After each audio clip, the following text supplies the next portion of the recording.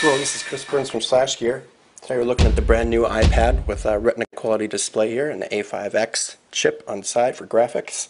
And we're going to look at Foosball HD. This is one of the games that Apple has specifically suggested as a Retina quality app. And what it is it allows you to have two players, one on each side of the screen, playing foosball. I'll show you two-player first, just to show you without getting beaten here, that if I go right here, I can use this to kick, tap back and forth like that. And if I want to get that one, this is the other player, so they'll have to move back over here, tap it like that. So you can see everything is very, very smooth. Everything is very nice. And it's very, very realistic. So let's go back to menu. We'll go back to relaunch.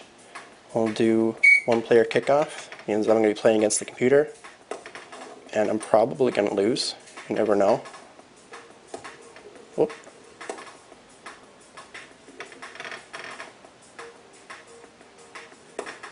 There. See, now I can reach all the way across the screen because there's only one player.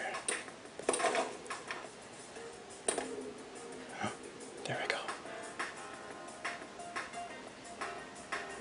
So as you can see, since this computer is just as terrible as me, it's a stalemate. Oh, I made a goal. We'll grab it now.